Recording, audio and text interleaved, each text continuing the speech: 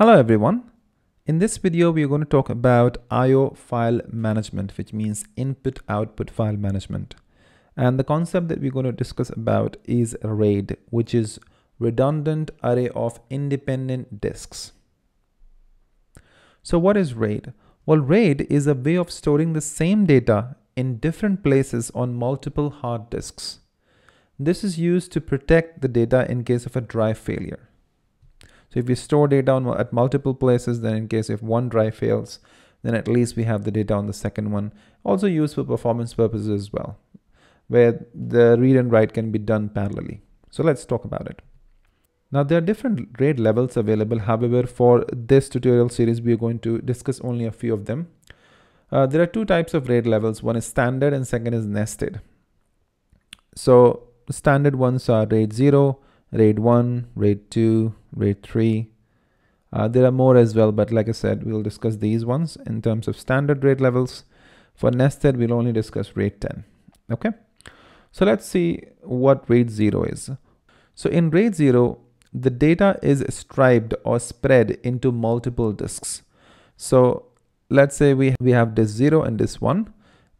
This data, which is A1, A2, so you can see that it's been spread. Rather than saying A1, A2, A3, A4, and up until A8 on the same disk, we're kind of spreading the data into two disks, which is A1, A2, A3, A4, A5, A6. Okay, so how it helps is this technique allows parallel reading and writing of the data. It also offers performance, but not fault tolerance.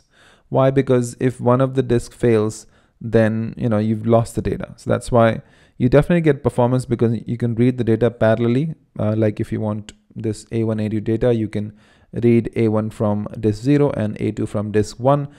So that's good for performance, but then not for fault tolerance, because if one of the disks fails, then you just lose the data. Next one up is mirroring. So in this configuration, data is duplicated on two or more drives. So it at least have two drives that duplicate the data storage. So as you can see that we have A1, A2, A3, A4 on disk 0, and the same exact copy is being added to the disk 1 as well, right? So can you guess how it can help us?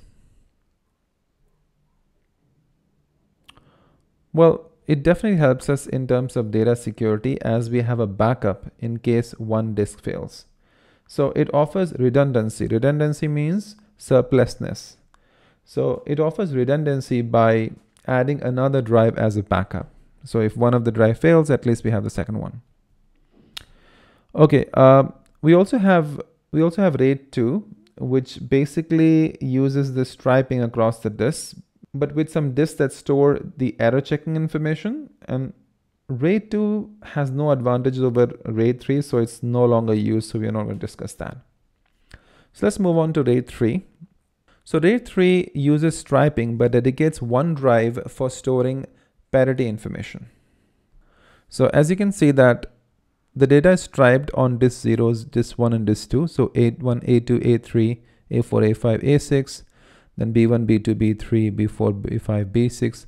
So just like your RAID 0 where the striping is done, in this technique also the striping is done.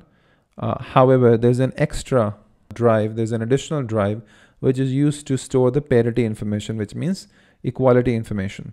So information about these three, so from A1 to A3 is stored over here, from A4 to A6 is stored over here, so 4 to 6, and then for B1 to B3 is stored here, and then B4 to B6 is stored here. Okay. Now comes the nested RAID level, which is RAID 10. There are more as well, but like I said, we'll discuss this one. So this is a combination of RAID 1 and RAID 0. And can you recall what was RAID 1? Yes, RAID 1 is mirroring and RAID 0 is striping. So it combines RAID 1 plus RAID 0, which is mirroring and striping. So the data is striped and then stripes are mirrored. So take a look at this. RAID 0 is what? It is striping, correct? So first, look at the colors, right? So A1, A2, so data is being striped, which means spread. So A1 and then A2, A3 and then A4, A5, then A6, A7, A8. So it's been striped. So that's why it says RAID 0. It's getting striped. The dark yellow is getting striped first, and then each stripe is getting mirrored. So now you can see it's getting mirrored. So RAID 1 means mirroring. So A1, A1, A3, A3, A5, and similarly A2, A2, A4, A4. So it's getting mirrored. So first the data is striped, these dark yellows, and then it's mirrored, so the light yellow. Okay. All right.